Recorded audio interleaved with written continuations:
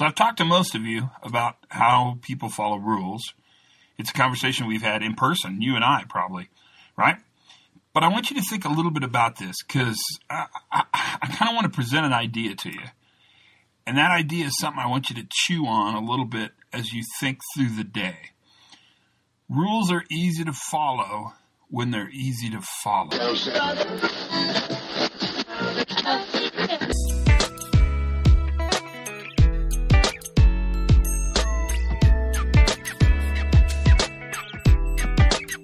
Hi, everybody. Todd Conklin, Pre-Accident Investigation Safety Moment. This is the moment you've been waiting for. That was thunder.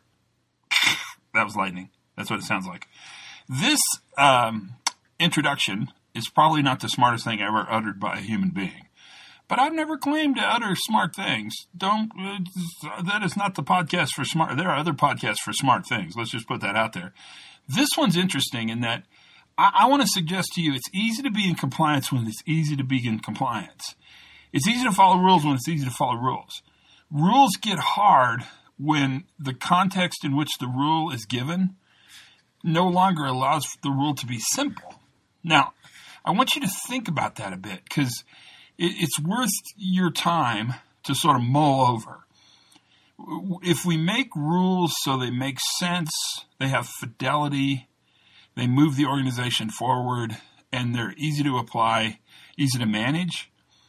And all those things must exist. All those things are kind of equally important in that little sentence I just said. And the context allows the rule to be followed. It's easy to follow the rule. But if one of those things is wrong, one of those things is not present, it doesn't make sense, or the rule's hard to follow, or the rule's not well managed, or the context in which the rule is written, it makes it really difficult to actually follow the rule, then the rule becomes really, really difficult to follow. And if we believe that it's as simple as following a rule, mankind exercises free agency, mankind can choose to follow rules, intent, right? Then rule following should be really simple. The problem is that I'm not sure mankind exercises free agency. I think there's an awful lot of context that surrounds us all the time. And because that context is there and it's powerful and it's meaningful and it has influence on it, it somehow puts us into a position, or maybe sometimes puts us in a position, where the rule we're trying to follow is really, really, really a difficult rule to follow. Rules are easy to follow when they're easy to follow.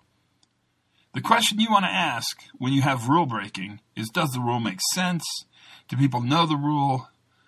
What do peers do around the rule? Is the rule managed effectively? Is it enforced reasonably? And does the rule fit the context in which we put the work?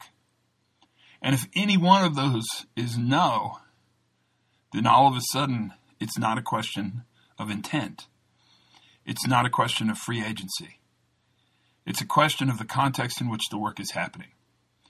All of you, every single one of you, deals with people who don't follow rules. And it's easy to say, well, that's bad.